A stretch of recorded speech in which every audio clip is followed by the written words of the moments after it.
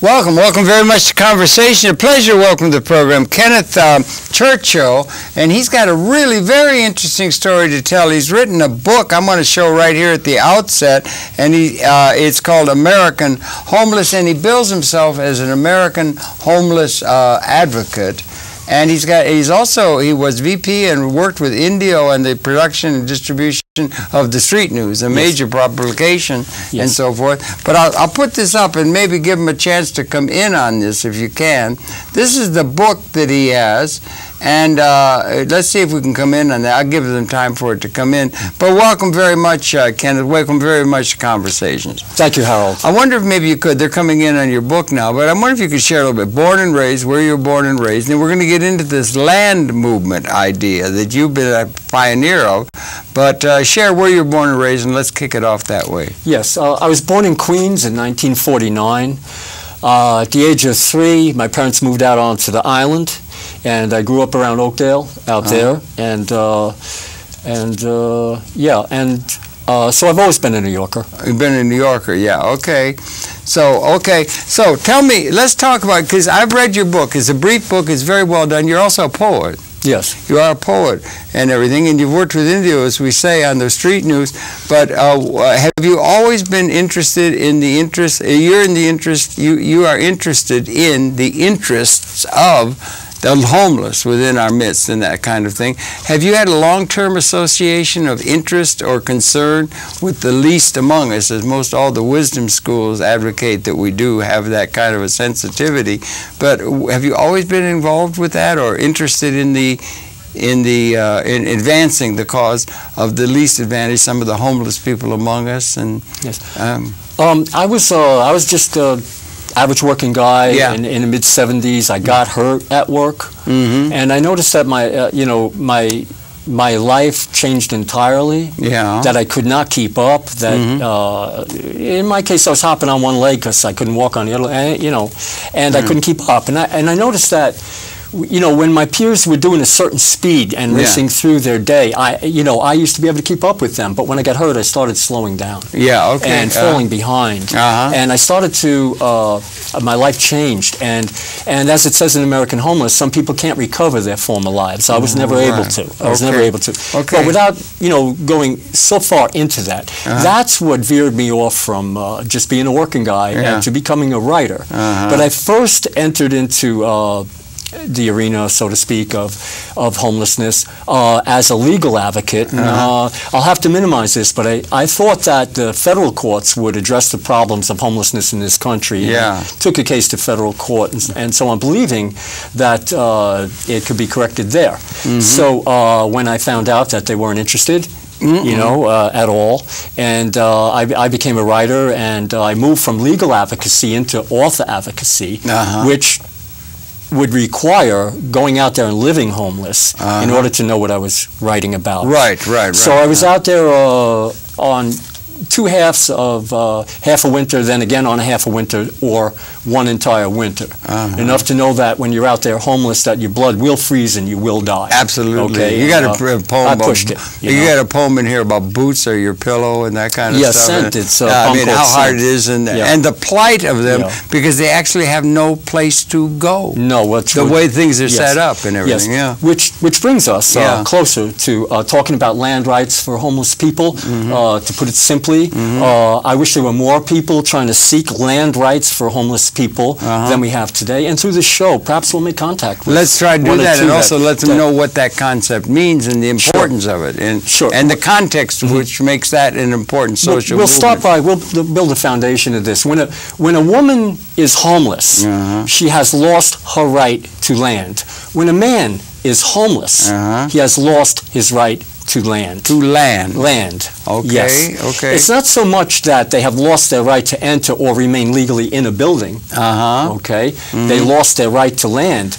to begin with. So their rights to land were taken from them in Western society, going all the way back to just before the Industrial Revolution. Enclosure movement? Well, the enclosure movement in England. Yeah, right. That's where the homeless we see today in America because initially. Because of the pattern by which land tenure and everything was set up, and the legal system, the economic system itself was based on that enclosure thing directed against the Irish in a measure. It affected the Irish, it affected the English as well. The English peasant was forced off the land into the cities to provide cheap labor. Because there used to be a commons that they could repair to. There were commons that could be repaired to in the longer tradition. I believe prior to 1634, all the lands of England were the commons. Were the commons. That's interesting. That's interesting. Unless they were seeking the protection of a lord, a warlord or something, then they would have to obey his rules. Well, that's what feudal lords were. They were like warlords. Yeah, and then if a peasant could somehow, get by, he was allowed on the common lands. Right, right. And then, so with the passing of the enclosure enactments in 1634 in England by the British aristocracy, it forced the common people off of the land into the cities. So that the principle of total enclosement made it all the way to the United States, and the land in the United States was enclosed as soon as the government could get that done. What does that mean, enclosed? Enclosement of the land is, most people have a concept of private property, and I think everybody in the viewing audience can grab onto that. Now, but a concept of private property is based upon what I call in American homeless, Class A tenancy or Class B tenancy. Class A tenancy is owning a mortgage, and I think you people believe me now that you never did own a house, and if you didn't own a house, you didn't own the land under the house either. So therefore, the land under your house that you thought you owned was in total enclosement, but you didn't realize What does that mean again, enclosement? It means that the land was owned by the banks, and you were renting it from the banks. Well, not even if you got your mortgage paid, you couldn't buy it. You get the mortgage paid, they'd have a burning ceremony of the mortgage after it was all paid off. They claim 1/3 of the Americans actually do own the land and the building that they bought, but the others they're renting a mortgage. Well, that's because it's a long-term investment that has to be paid off. Well, if everybody in the audience for a moment could picture a map of the United States. Right, okay, let's try. From California over to New York. Okay, the federal government alone holds in enclosement 650 million acres of land. Oh, say it again, slow. The federal government of the United States alone holds in enclosement. In enclosement, that's the term. In enclosement. 650 million acres of land. Wow, how many acres are there in the United States, I wonder? I don't know, but you take the total acreage, subtract 650 million acres, and you've got your answer, Harold. But that's true also. Now you take the land that the states hold in enclosement, state land. Now you go into the invidious states, and the states are holding land in enclosement. Now you go to the town and village, and the town and village is holding land in enclosement, okay? Now you're looking down from the clouds and you're looking at a map of the United States. Let's consider all the land that the church is holding in enclosement. A lot. So the church, in more or less unsavory joinder with the government of the United States, is allowed to hold all the land they want, tax-free, and forbid people from being on that land, and the church does. They forbid people from being on that. Is enclosement the same as a title, or you have a title ownership or something like that? No, enclosement of the land is a partnership between the government and the church to keep the people off the land.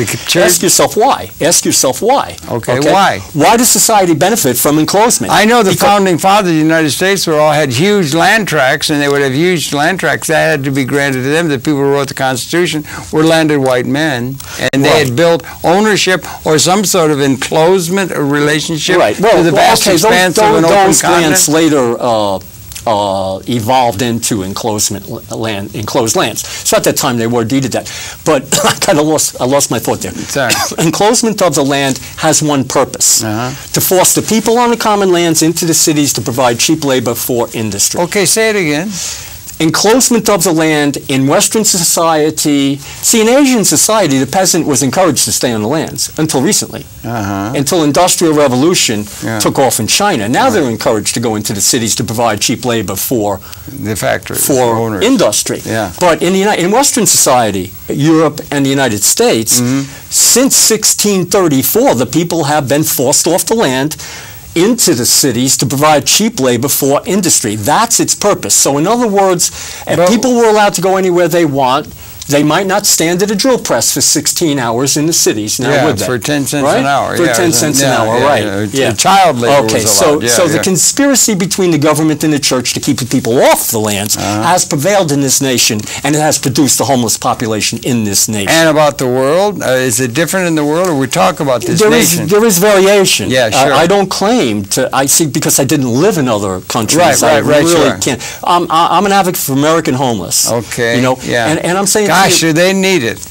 No matter where I go in this country, a homeless person, homeless people have one thing in common.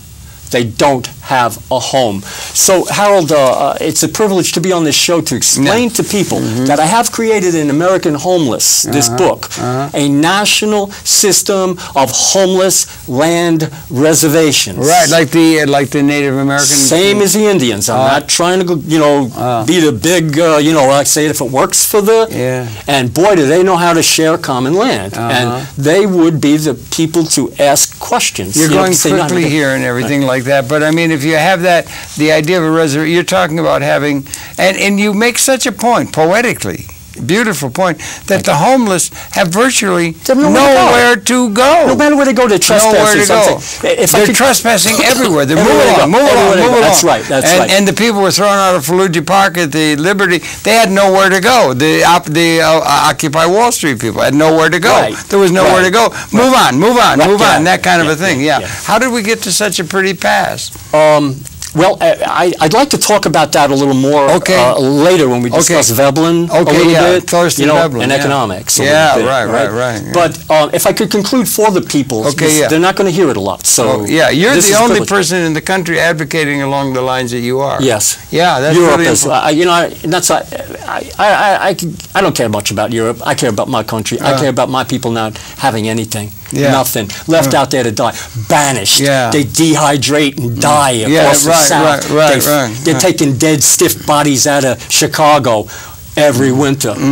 But let me just explain the land model. American Homeless Land Model calls for a homeless land reservation about 4 soccer fields inside. Wait a minute, soccer field about the same as a football field, or is it same thing? Same thing. All we need is an image there. An image to come to mind, people. Land. Instead of talking about acres. 4 football fields. About 4 or 5. So it's going to be 1 for each county in the United States. 1 for each county in the United States in every state of the United States. 1 for each county in the United States. Close to the county dump or on county dump land even, which would revolve homeless families at no cost to the state, at no cost to the taxpayer, at no cost to the downtown business merchant, and at no cost to the homeless people. You wanted to have them located somewhere near urban centers where there could be casual labor could be realized. No, I would like the land to exist if they choose to go on the land. Okay. So someplace for them to go. Yes, if they choose to. Yeah, if Not they that they choose can be forced there. And if people could help make that so there'd be some place where they might want to go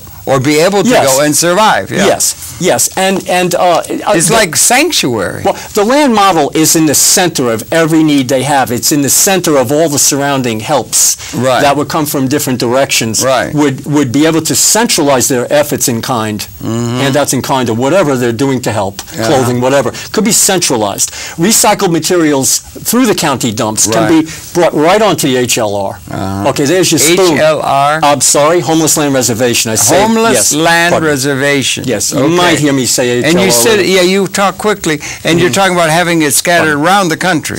Well, 1 for each county in the country. How many counties are there? I don't know how many. There are approximately 1,000 counties. 1,000. Okay. Yes. 1 for each county. Right. So we're talking about 1,000 homeless land reservations in the United States. And what would this be like? What is your perception of what would it take for that? And it would make it so there would be a place for them to go if they want. If all it provided was a place where they were not trespassing, if all it provided was a place to collect water and the few things that they have, okay, but a sort of a sanctuary as a place to gain hope, because these people are so condemned and so banished and so isolated and so kicked out of our society, that they're even forbidden to form their own society. Yeah, right. To gather what they have and survive together. It's against the law. Yeah. It's illegal assembly. Yeah, move along. All they hear is move along. We can't have more than so many homeless people assembling. Yeah, they're beginning to disperse them. They're beginning to turn that against the Occupy movement people, too, trying to organize to redress their grievance. Yeah. If I could say, Harold, and thank you for sticking with me. No, absolutely, trying. Yeah, it's a huge subject. Yeah. The national policy of the United States government with respect to homeless people is passive euthanasia. They're intentionally euthanizing the population. The policy of the state of New York, this state, is passive euthanasia. In the 1980s and early 1990s, there were 150,000 homeless people have been euthanized in New York City, and you stood there and you watched them. Walked right over them. Yeah, and you went and bought your wife a $1,000 dress. Yeah. You watched them die. You didn't defend homeless women out there. You're not a man if you didn't. And there wasn't anybody in the political class who was defending them because they were the lowest of the low, and nobody would defend them or stand up for their rights or interests. It was a policy. They were scapegoated as losers or something. Unfit individuals. Eliminate them from the society. A passive euthanasia. It emanates from the principle of a eugenic attitude of Hitler, of Stalin, of Hussein. And they died. Now, in the 1980s, when I walked the streets of New York so that I could learn about homeless people, right? I'm going through Penn Station and I'm alone. I didn't meet Indio. No, there was full. I'm alone. Indio was a great guy. He is a great guy. I love Indio. You see me smiling? Yeah. So here I'm in Penn Station and I'm walking down dark corridors and I make a turn. All of a sudden, I don't know, it was early 80s or mid 80s. I make a turn. Post-Reagan. Worth mentioning post-Reagan. Yeah, we'll go into Reagan, Because it got worse at that time. The homelessness in a qualitative new way. Well, there was no prior homeless population in the United States. There must have been some. There was alcohol tramping. A different condition of life. That is different. We want to make a distinction. The condition of homeless population was due to the slashing of social programs in the United States, the theft of the Social Security Fund, and it was all used to build the Desert Storm Army. They replaced the Social Security funds later. Okay. But here I am in Penn Station. Yeah, I know. Right? I walk around the corner, and what do I see?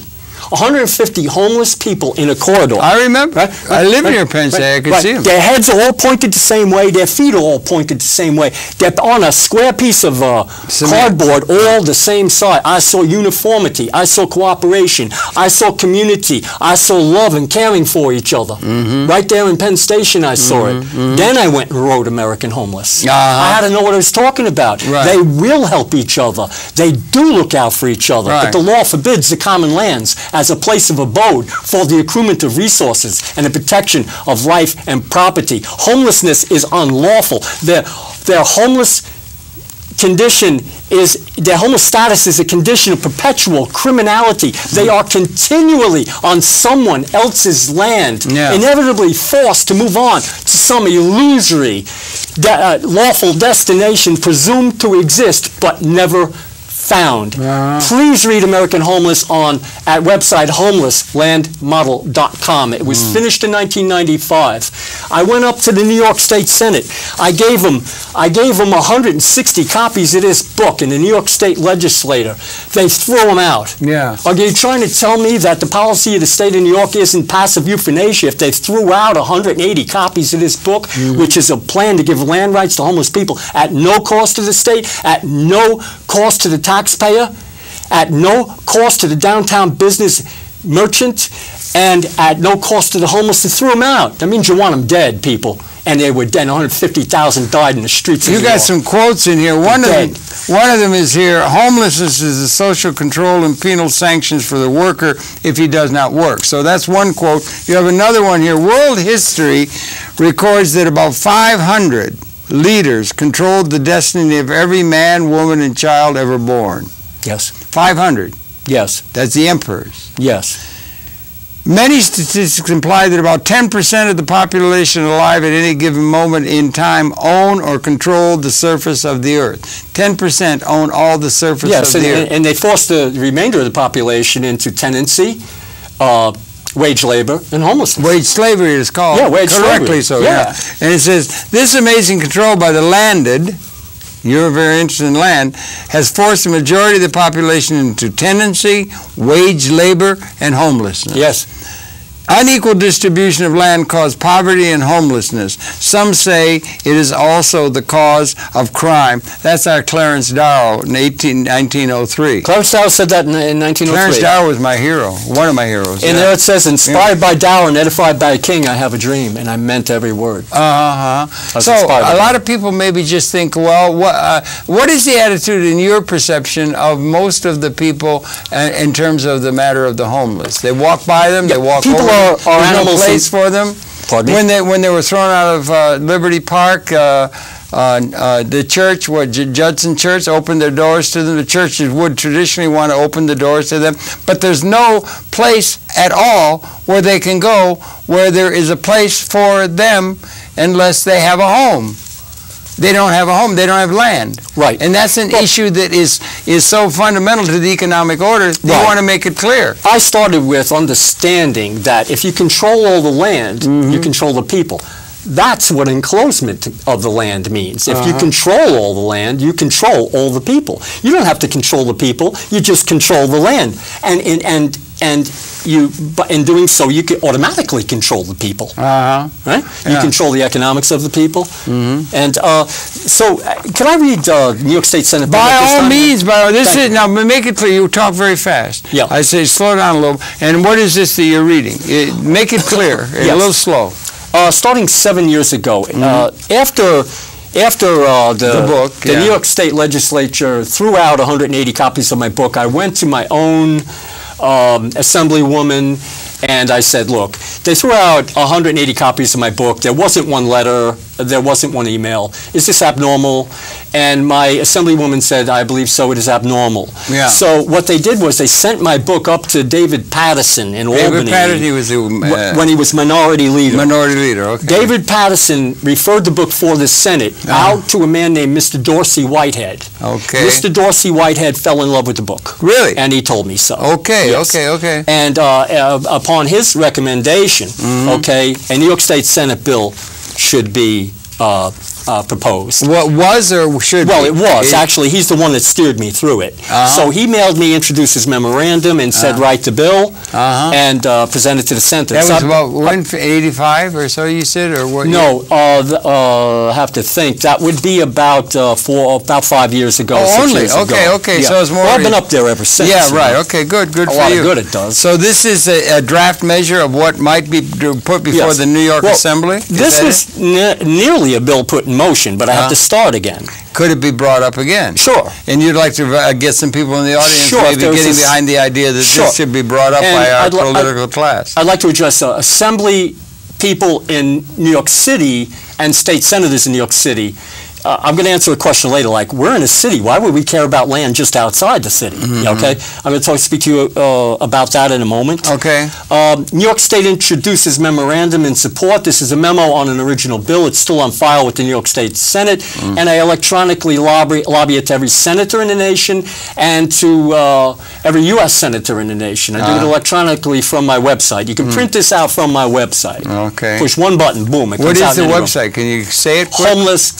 HomelessLandModel.com. HomelessLandModel.com. And you can print out this bill. Okay, read us the bill or whatever, the proposal. Title: Homeless Land Reservation. The homeless will own the land in common by deed using a non-profit corporation. Each reservation will be between 1 and 4 soccer fields in size, 1 for each county, determined by the catchments of area population.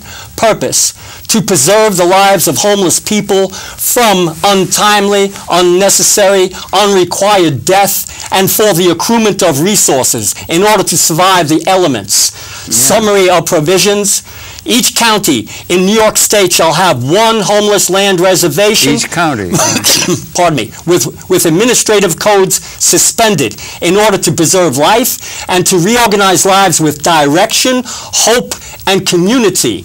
The state will not mandate persons to homeless land reservations. No. That's a concentration camp. So we put it here, right here in the law. All right? If they want to. It's there for them if they want. Their own will. Yeah. Existing law, there is none. Justification: Homeless land reservations are intended to ease the burden of imminent death, human suffering, and social detachment. Legislative history, there is none. Physical implications. The state will not provide money or resources. The state will only apportion land. The homeless must pay a tax to New York State, an amount in proportion to their income. To pass the hat. Local physical implications. Locations must not affect the public visually or socially. Land near a county dump close to a bus stop is recommended. Now people... Bus stop, put them in touch with... Yeah, or reroute the bus stop, either one, right? Yeah, okay. Yep. Yeah. So, where was I? Sorry about this. That's all right, that's all right. I drew a blank here now. No, okay, so that's a proposal near a bus stop you ended, right? Do you want to read more of that? I mean, that's... No, it's finished, but bear in mind, this is a plan at no cost to the state, no cost to the taxpayer, and nothing... Hey, working guy, you lay bricks. You work with your hands. Nothing comes out of your paycheck, nothing, and you can preserve life. You can give a home to people. You can give them a home. Where is this land going to come from? Is that from land that is under the control of the government? Of the state, yes. Of the state? Yes, it'll be apportioned. Yeah. And these places do exist in a reasonable way, in which would be amenable to what your idea is? They could be got without costing anything? Right. Well, you know, by an allocation by the state. An allocation by the state. Yeah. And you know something, people? The poor can't steal the land, and they can't destroy the land. But what about... Unfair, it's sustainable. But so if there's just a piece of land there, there's nothing but a big field or something, could there not be some... you know, some canvas or some tents or something, or water, kerosene, heat, that kind of thing? That's up to society. Ken Churchill fights for the land right. Whatever land they want right. to put it. Yeah, I only fight for the land. I'm fighting for land for them, nothing else. If you want to put something, if you want to put a tent on there, you'll own the land under the tent. You want to put a little shanty up, you'll own the land on it. Because in 1981, Tent City was dismantled. People owned 1981. That's California. Go on. Why don't you go? And why don't you talk about? Because I heard you say there wasn't landless. There was something that happened, particularly after Mr. Reagan became president in 1980. Share a little of that. And there was a fellow out in California that was a hero of this movement. Yes, of all of it, Harold, yes. Yeah, so you tie it in a certain sense in this modern thing to the Reagan economics. Yeah? I first became a homelessness advocate by listening to radio broadcasts from California by Mitch Snyder, the first homelessness advocate. Okay. He, when the social programs were slashed in America, people start to show up on the streets of California. And Mitch Snyder, I guess he left the East Coast and he went over there and he started to organize these people into Tent City. Tent City, This is for like 30-something years ago. It sounds a little bit like Fallujah Park or Fallujah, you know, the Liberty Park where the Occupy movement happened. That had political context. Well, he organized it. He gave them a home. He organized them. And it was dispersed. It was disbanded. And the reason I determined... The one in California you're talking about. And it was... Where was it located? I'm sure it was somewhere off L.A., but... it was down south. Okay. So... Weather's easy. So it was through... Called... Tent City failed because the people owned the tents, but they didn't own the land under the tents. And I realized in 81, because I was educating criminal law, I realized nature of lawful conduct, illegal conduct. I understand that. So I realized that it was it'll be dispersed anytime that people don't own the land. So in any attempt to have a worthwhile tent city anywhere in the United States, it's doomed to fail because the people don't own the land. I'm saying if they own the land in a reservation system, they can put what they want on it. What's the attitude that there is toward the reservations for the American Indian people, Sioux and so forth? Well, how does that work? We gave reservations to the Aboriginal Americans that were here, that we took their land or took the large part of it and then put them on the res, as they say. Means and everything talks about that. Is there a model? I heard you reference that. Well, I use the American reservation system as my model for American homeless people. I'm saying now, if it still works for American Indians, it doesn't create wealth for them, but they own the land. You know, that's their home. They own it. And I'm saying that homeless people in America... So that nobody can come there and say, move along. Right, that's it. That's the point of it. Even though they may have a nomadic instinct, you're right about. They're part of the human maybe another DNA. Show. Maybe another show. Anyway, I know, moving, But, so I'm saying that that the American homeless land model should follow the model of the Native American Indian, and they are guides all the way through it. They're people that can guide you right through. They know how to share common land. So I conceived of American homeless land model on the Shinnecock Indian Reservation is where I got the that I knew that land was the answer, buildings will never be the answer. Well, you remember Grapes of Wrath, Tom Joad and all that, and they had these places where they could go. They were being taken advantage of coming out from Oklahoma. They'd been stolen and everything. And then they had these camps. There was one scene where it was a good camp. Oh, and then bullies were going to bake them up and all that kind of stuff. Isn't there been attempts at trying to have some place for the people who are maybe even politically oriented or something, but places where people who are down and out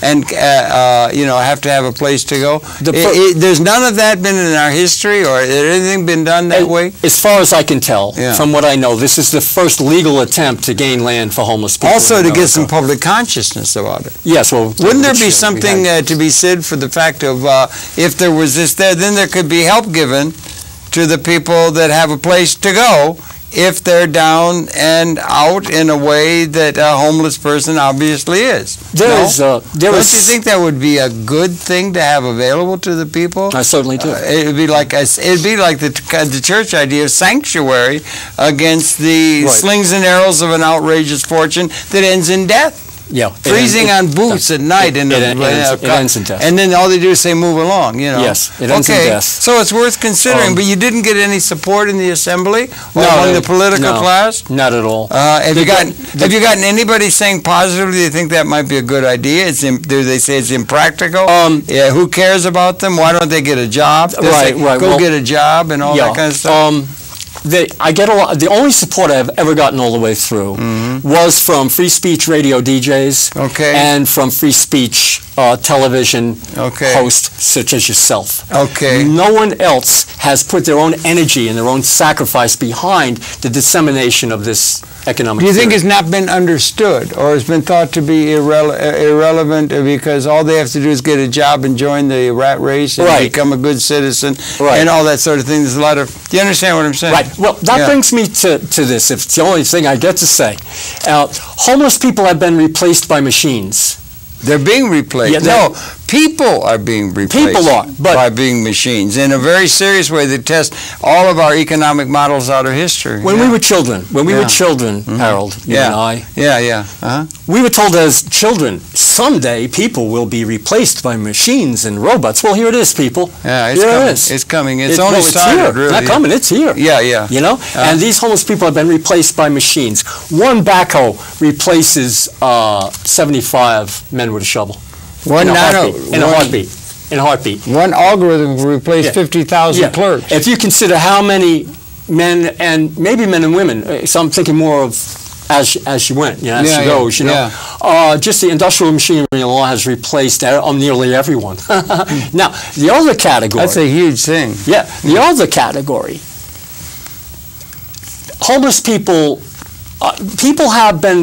American homeless people have been replaced by machines and highly specialized forms of modern employment. Sorry to exaggerate that. So I want the words to come off there because that's from Veblen in 1899. Veblen, bring him out. Let me show the book. He's somebody that you want to know. Veblen said and I can't believe it myself. This is one of the heroes. People are being replaced. I'm going to close this one up to the theory of the leisure class. You tell me it's out of print. It's out of print. Thorsten Veblen is a classic. How can it be out of print? I don't know. Yes, it's out of print. I think it says so in this book that, I think it does. But I believe it's out of print. And to forthcoming generations, consider getting this book back in print because in there is every understanding about the human being and the human species that one might need to know. Talk to us what Thorsten Veblen taught us in this book and his writing. In there, talk to what some of the answers are in that. Sure. If we're going to concern ourselves with, an underpaid worker that cannot afford a home is an industrial slave. All right? Yeah. So I wrote that before I read Veblen, but let's get to that point. Why is an underpaid worker that can't afford a home an industrial slave? Well, I didn't really ever have an interest in studying economics until I read Veblen late in life. Right. To move through it very quickly, Veblen says that human economics is based upon the difference between female work and male work. Really? Yes. Okay. It's based upon the anatomy of a woman versus the anatomy of a man. Well, okay, they are different. Yeah. The anatomy and physiology of a woman is for the birthing. Okay? Okay, yeah. It's the purpose that it best serves. Nurturing. Birthing. Yeah, birthing to begin with. Yeah, initially. right. For the preservation of species, she will birth. Right? That's her anatomy, anatomy and physiology. That's a female principle. Yeah, demands on her biologically. A man, his anatomy and physiology is designed to kill. Sorry to say it, kill the animal, feed the woman. Okay, feed himself. Right? So economics was based from primordial hunters, where the primitive barbarian, if he was more intelligent, this is probably the language, but if he was more intelligent, he could hunt down the animal, and he could find it sooner, and he could kill it sooner. Okay? So not only did he exploit the animal, he began to make the man next to him an economic slave. How is that? Well, that's because he killed the animal and he forced somebody had to carry it back to the camp. There you go. You remember. That's amazing. No, I don't remember. It's just natural. Yeah. So he made a slave of the man that was with him that wasn't bright enough to find the animal and kill it. Those things go. Okay. He had to carry it back to the encampment. Right? Yeah. So that begins the economics of man. It starts there, and it begins the Thorstein Veblen theory of economics being rooted to exploitation versus drudgery. Someone will do the exploitation, someone else will do the drudgery. Slave master and slave. Yes, master and slave. Master-slave relationship. It continues to this very day. Absolutely, to this very day. And Veblen says mankind only has two choices in human economics. One, pardon me, accept the fraudulent economic system that you live with, or return to the economic system of forcible seizure by the primitive barbarian. Now spell that out in detail. Sure. Again. Yeah. Everyone out there on the other side, you only have two choices, and new people will replace you, and they're all going to have two choices. And Veblen wrote this in 1899. Okay. You only have two choices. Accept a fraudulent economic system which replaced forcible seizure. The economics of... They replaced forcible seizure. Well, let's look at it the other way. Let's say the Vikings came through your street. They didn't bother themselves with much. They stole everything you had. That's forcible seizure. The Vikings came through, they took your economics and they left. Right? So that was the economic system of the human being. They couldn't take the land. Unless they stayed. No, but that came later. That came later. Okay, it's called colonialism. We're talking about initially how human economics begins with forcible seizure. Okay. That's conquest. Oh, you're eating a piece of meat. I rip it right out of your hands and I eat it. That's forcible seizure. Law of the jungle. You did all the work. I exploited you. Yeah, right. It's called realpolitik. Also in geopolitical thinking, whoever's got the power to conquer wins, and that's what motivates and forces the others into drudgery. That's what we call realpolitik. A power comes out of the end of the gun, weapons, and the weapons finally become species lethal about 1970. In terms of a collective understanding of the human condition. I just bring it up on an aside. Sure. Also, he was in 1899, Veblen, and then there was also Henry George at that time. Henry George had the year of a lot of the intellectuals, but I'm sorry, that's off on a side tack. That's okay. Now, Thorstein Veblen describes to us in the Theory of the Leisure Class that social institutions evolve, and we don't have time to go into that very much, but they evolve. And so the forcible seizure of the primitive barbarian evolved to the forcible seizure of the modern barbarian. I don't want to sound like I'm trying to confuse you. When the Romans came through, they put you in slavery, but when they left you a road. So there was a difference between the modern barbarian, as she goes, than the primitive barbarian. The modern barbarian said, that's what we are. We leave a little behind us. We leave a little something worthwhile behind us. The primitive barbarians did not. An aqueduct or a road? Of some benefit. Did you ever see the Monty Python movie, Life of Brian, where they talk about that? Where they were, it's funny. It's a funny scene. I'm sorry. Well, that's all right. I'll bet they do. It's He's just saying they're oppressors. They say they didn't bring us anything. And one of the little pipsqueaks says, "Well, they did build a bunch of roads." And it's right. For the road. Right. And they did bring an aqueduct. And you know, we're really looking at. And there has been some progress, material progress. Yeah, we're looking at the evolution of institutions. Because you had capital accumulation. Got a little better. A little more organized. A little better. Until it evolved through institution after institution after institution. It was always unjust in terms of political organization. It still is. It was a serfdom, Yeah, it still is. Yeah, but now we have the fraudulent interpretation of serfdom, all right? So Veblen was saying that the economics of primitive barbaric seizure evolved into the man's fraudulent economic system. Explaining the economic system. He did this in 1899. Yeah, right. And we ended up with fraudulent mortgage arrangements in 2008. Everything is a fraud. Now you see it. Your eyes are open. Everybody in New York sees it. It's I'm not sure if everybody does, but more and more people do. And it's the basis of a lot of what they call Occupy Wall Street or Occupy the World. And it's coming out in light. These are good people out there. And that is true until the year 2012, where you're working 2 jobs, but you can't afford a home. And you're working a job, your wife's working half a job, you still can't afford a home. Okay, so an underpaid worker that cannot afford a home is an industrial slave. Economic slavery, drudgery, never ended. So economics is based upon exploitation versus drudgery. So now, I guess I'd like to get back to So there might be some people and that's the only choice you have, and that would be something that would be, and you have to drive 40 miles to get to a thing. Everybody's growling at one another to go and do some cubicle capitalist function that an algorithm is going to be able to displace you anyway, but we don't have any other way of distributing demand or buying power to the people other than their slave wages. Yeah, we don't have the only way we distribute any demand buying power to the people. We don't have They're like serfs. We don't have the third alternative. And they don't have any ownership of anything. Third alternative. Most people don't have any ownership. It's just a tiny class of people own everything. What choice does the working guy have? I'm not putting it down. I believe in people that work with their hands. Well, if they want, So this brings us to my economic theory, which caused the writing of American Homeless Landmark. It wasn't based on Veblen. It was based on what I found. It was informed by Veblen. Intuitively. I read Veblen later. But, in 1978, it was a precursor to me becoming a homelessness advocate and causing my ears to go up when I heard Mitch Snyder talk in '81 in California about Tent City. It was an interview by Les Crane. Les Crane, I remember that. He was on television, no? The turning point, Les Crane, turning point in my life. Yeah, I remember that. Les Crane in 1978 interviews Alvin Toffler. Oh, wow, Alvin Toffler, the third wave. Okay, now I didn't have to read Alvin Toffler's books because he explained them so well on the Les Crane interview. I got it all. Here's a visionary writer in 1978 saying, comes out with the book The Third Wave and says,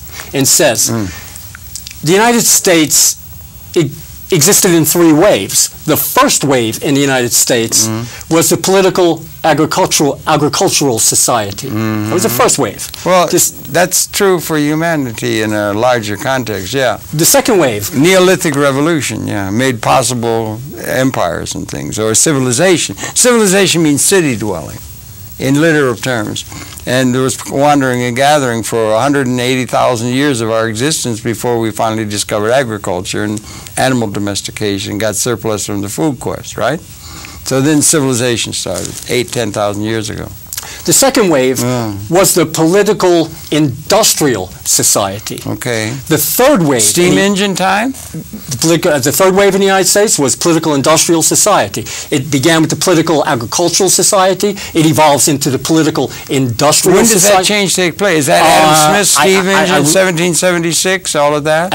I would really need to move through it real quick. Okay. So we begin with the first wave, the political agricultural society. We move to the second wave, the political industrial society. And he says soon we'll be on the other side of the political aggregate into the political information society. This man predicted this in 1978. Now I'm listening.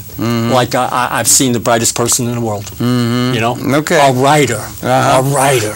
Yeah, right? okay, yeah. My life changed there. It changed there. So now that brings me, with that information, knowing that information, that brings me to say, hey, I know that Alvin Toffler's not here to say, hey, Ken, come on, you're off the map. His wife was major work with him. His wife worked with him majorly.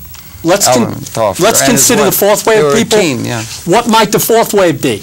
Okay? If we've gone through a cycle that had people on the land, took people off the land, and then came in with the information society, the fourth wave might be the people must decompress from the city populations back out across on the land. Through urban sprawl and planned homeless land reservations along with urban sprawl. What would be on that what would the reservation, if something could be done and that could be established in each county? Across the country. That's a lot. That'd be a lot of land. And you said 4 football fields. That's football fields 1,000 feet. That'd be 4,000 length. That's a pretty sizable chunk of it. What would it look like? It just looked like an empty field. And no, it's got an empty field, but what happens after that's designated? Oh, okay. Well, here's the thing. Could you get electricity? Could you get water? Could you get heating? Could you get tents? Could you get houses? Could you get... What would happen on that land? Here's the basic principle. And how would it be governed? And how would it be organized? It's in the book. Refer to the book about... I know, but I'm asking you because you have to summarize. Okay, but I'll just try to finish with the economic... How might it be as a promise? Working people have to ask, what's in it for me? The state has to say, what's in it for me? The downtown business merchant, but it provides relief for everyone in society. To decompress the populations of the city somewhere, where's it going to be? Adjacent to the cities.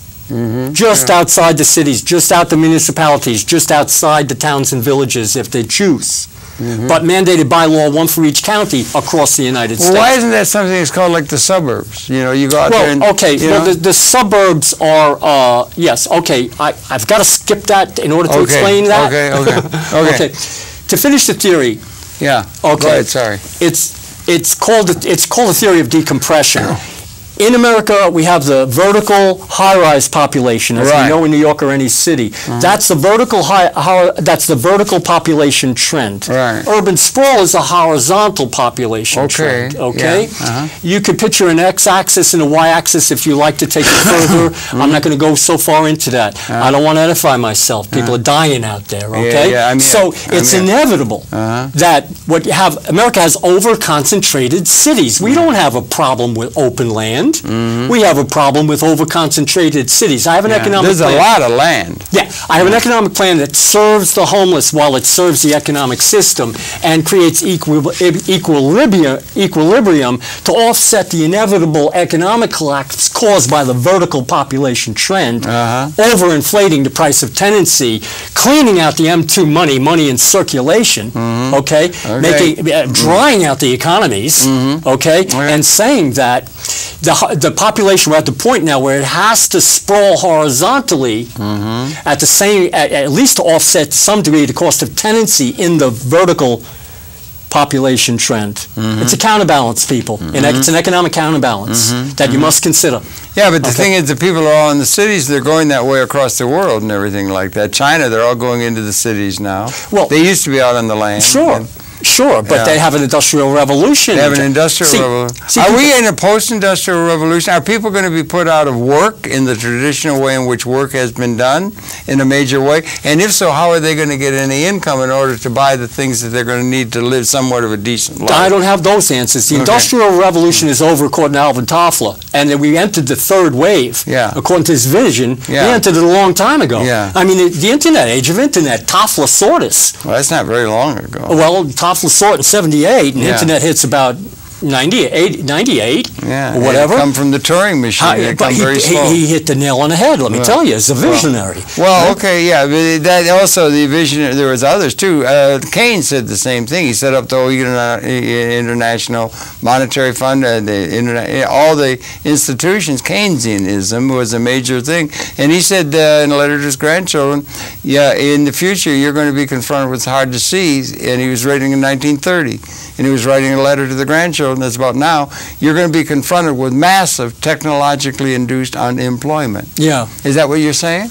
Well, are we going to be confronted with that? Because the only way we have to distribute income to the folks, to the mass of the people, is through them having a job in a thing that they get money for doing what they're doing.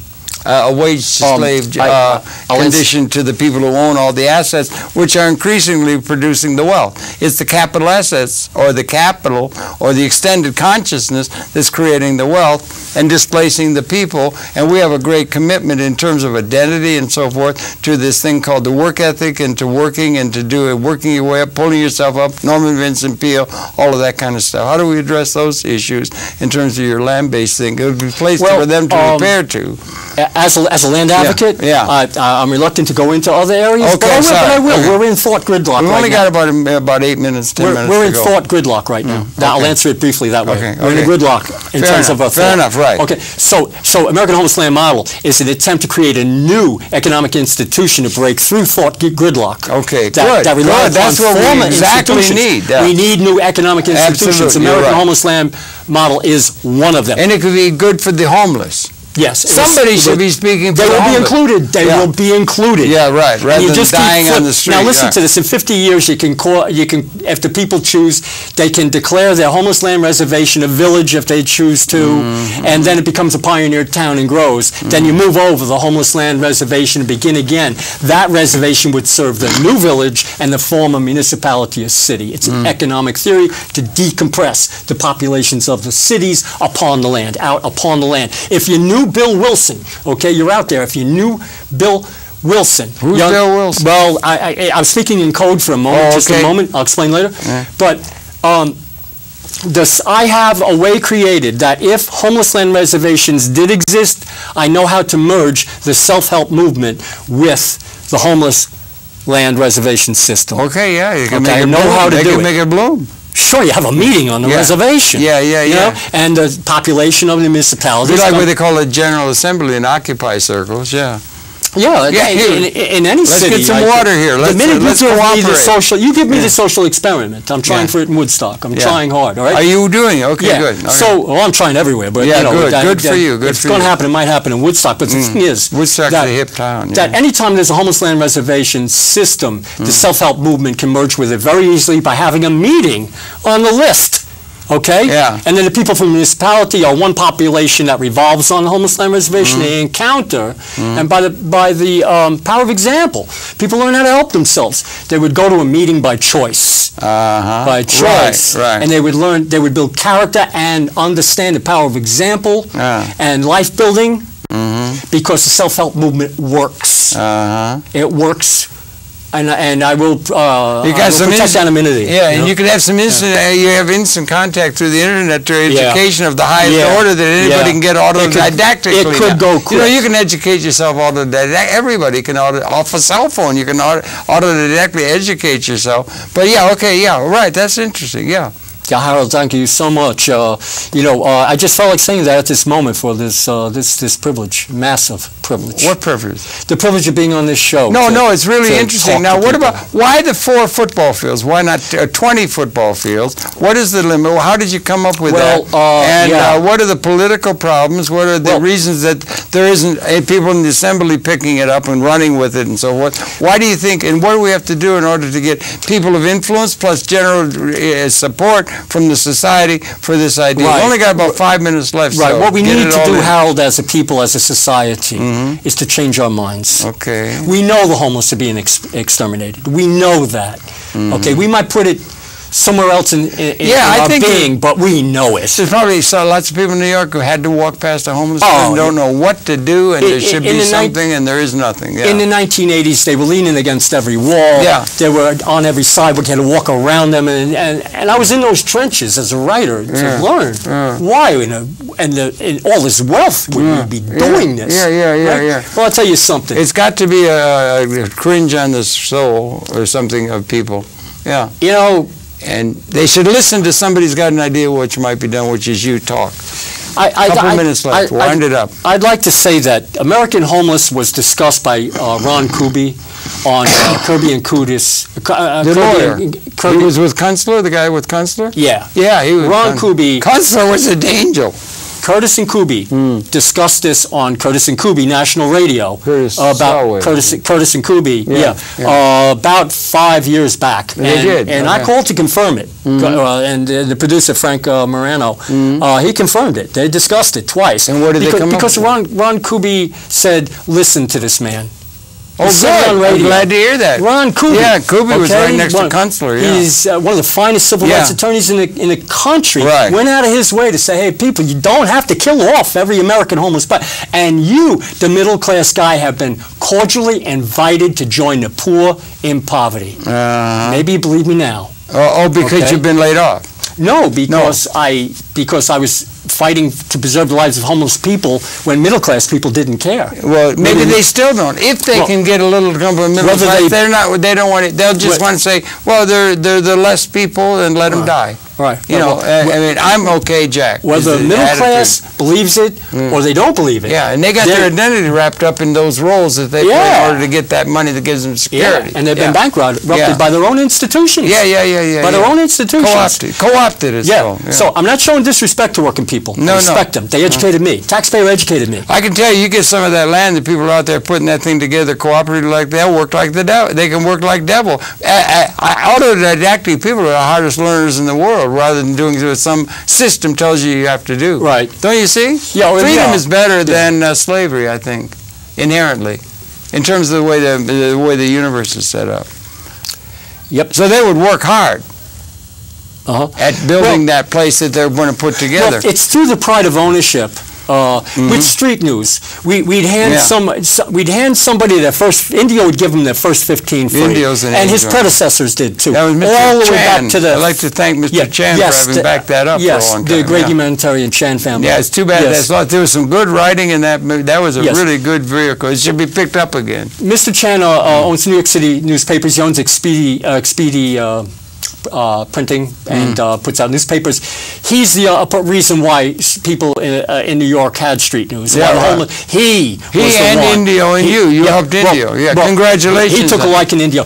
And you know, so he liked everyone before Indio too. You know, he liked street news. Yeah. In the end, he gave it to Indio. You know, but he's the one that pushed the button and printed those papers. Mr. Chan did. I know. And I did distribution and everything, and I saw homeless people pick up a stack of papers and walk away. Okay, and they owned it. They owned it. Yeah, right. So street news was a participatory model. It was very good. Yeah, it should be picked up again. Yeah. If you own something, you do better. Okay, the American shelter system is designed so that the homeless will never own the door handle on the door of the building of a shelter. Our entire economic system is created so that the poor will own nothing. Own nothing. I'm saying they can own a little bit of land, not much, but it'll be theirs. And through the pride of ownership, their character will build. Their chances will grow, and they will have hope and community, things they don't have now. And some people who think they're all comfortable now may find that they're going to need something like sooner than they might think,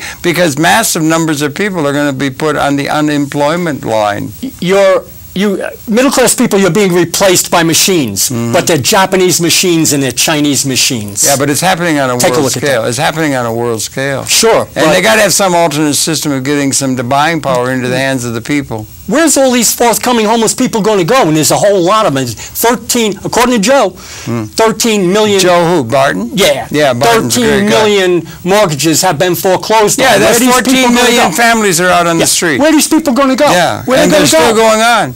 And they still got the system. They're still reifying the system to put them out. 1 out of 5 homeless persons been run through the American military. Okay, the biggest contribution to the homeless population is foster care, aged out by foster care. Thank you. We've run out of time. The problem is, that's it, man. That's I can do another hour now. That's Kenneth Churchill. Give me another hour. Yeah, I can't get another hour. We're out of time. We're going to be 86 out here. But thanks a lot. Best Indio, best everything. And we should pick up on this. And the book it's there, homelesslandmodel.com. There it is. Long live the memory of street news. Yeah, absolutely. And may it come back. I hope it in comes many back. forms. Maybe even television should come. Okay, thank you for your work.